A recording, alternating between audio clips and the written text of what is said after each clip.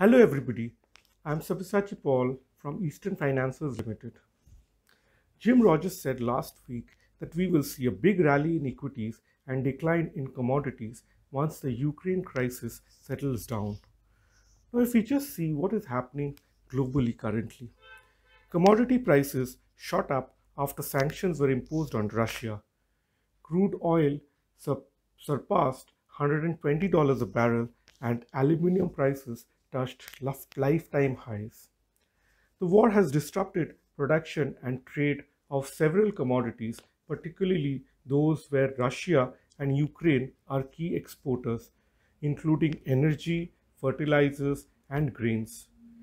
These price increases come on the top of already tight commodity markets due to a solid demand recovery from the pandemic as well as numerous pandemic-related supply constraints, especially China opening up post-COVID lockdowns. The potential impact of the war in Ukraine on commodity markets are happening in two ways. Firstly, the physical impact of blockades and the destruction of productive capacity and the impact on trade and production following sanctions. These sanctions are having major global ramifications. Russia and Ukraine are exporters of many commodities. Russia is the world's largest exporter of wheat, pig iron, natural gas, and nickel, and it accounts for a significant share of coal, crude oil, and refined aluminium exports. Russia accounts for nearly 10% of global oil production and 24% of global gas reserves. Russia and Belarus are important suppliers of fertilizers. Ukraine is the key exporter of food commodities such as wheat and sunflower seed oil. Ukraine is the sixth largest wheat exporter and 50% of global sunflower oil production happens in the Ukraine. Secondly, the European Union and some emerging markets may be severely affected by trade disruptions.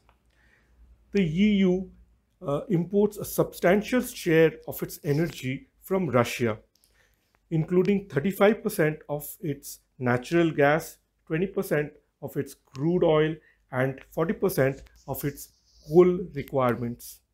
In turn, Russia depends on EU for its exports, and around 40% of Russian crude is exported to the EU. Many emerging markets are also dependent heavily on food supplies from these countries. Now, yesterday, European Union leaders have agreed on a plan to block more than two-thirds of Russian oil imports. The ban will only affect oil that arrives by sea but not by pipeline, following opposition from Hungary. So for the moment, the chances of inflation coming down looks bleak. But as Jim Rogers rightly says, the root cause of whatever is happening globally is the Ukraine-Russia conflict. And we should see a significant change if and when the war comes to an end. Till then, we will have to live with it. Thank you.